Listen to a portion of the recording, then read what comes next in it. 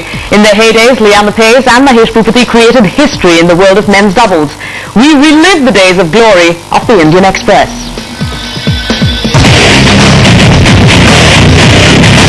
The most dynamic face of Indian tennis came in the 90s when the Indian Express came to the fore. They rocked the professional tour unlike any. Leander Paes and Mahesh Bhupathi in their short partnership created history in men's doubles.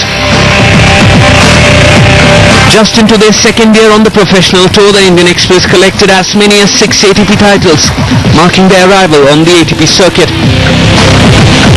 1999 was the dream year. Never ever in the modern era has any doubles team entered the finals of all the slams in the same year. 99 was historical for Lee and Hesh as they won 2 Grand Slams in the same year. The Indian Express derailed after the historic year as personal differences came in between their partnership. Lee and Hesh put their differences apart to play for their country as they won 2 gold medals in Busan and Doha Games. An Olympic medal still eludes the pair, and their attempt in 2008 at Beijing was thwarted by Federer and Wawrinka in their quarter-final stage. But Indian tennis fans still do get a glimpse of the Indian Express in the Davis Cup ties.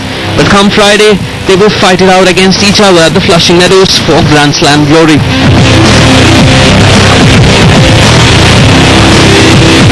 Bureau Report Times Now.